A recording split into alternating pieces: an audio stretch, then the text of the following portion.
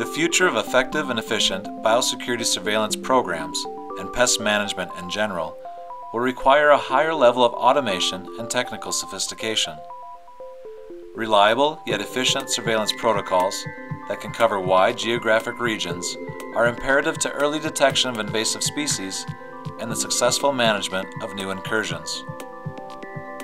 Sampling wheat for established pests requires a significant amount of human resources.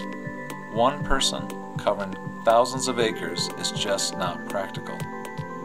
In many cases, one additional layer of data or a simple change in perspective can lead to more informed management decisions. More informed surveillance will depend on the adoption of affordable technologies and incorporation of autonomous systems like unmanned aircraft. Small UAS equipped with remote sensors have the potential to increase the rate of first detection by increasing the amount of area surveyed and quickly determining presence or absence of targeted pests autonomously. A team of investigators, as part of a Plant Biosecurity Cooperative Research Center grant, are using data collected from small UAS to optimize surveillance protocols. When and where should such systems be deployed?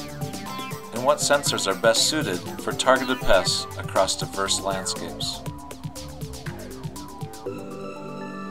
Such questions will rely on new technologies, which are constantly evolving. It is critical that plant biosecurity programs seek ways to integrate new technologies, improve detection rates, while reducing sampling effort.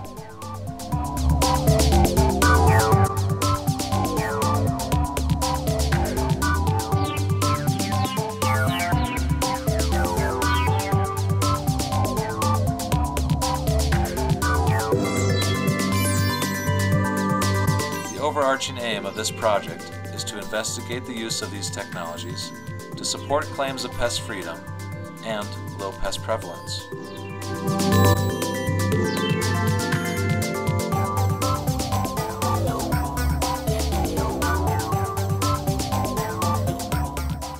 Comparing autonomous-centric strategies to ground-based, human-centric practices will lead to more cost-effective pest surveillance solutions in the future.